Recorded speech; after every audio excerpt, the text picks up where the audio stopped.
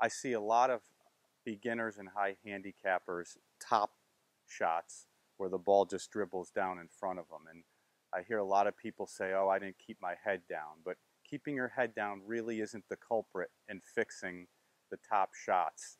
It's the arms pulling in.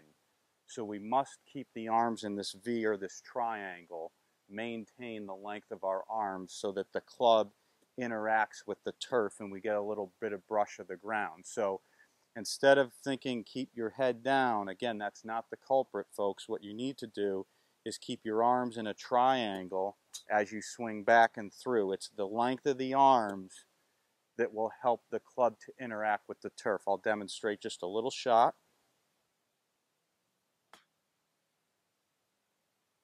So think more about keeping the arms in that V or that triangle.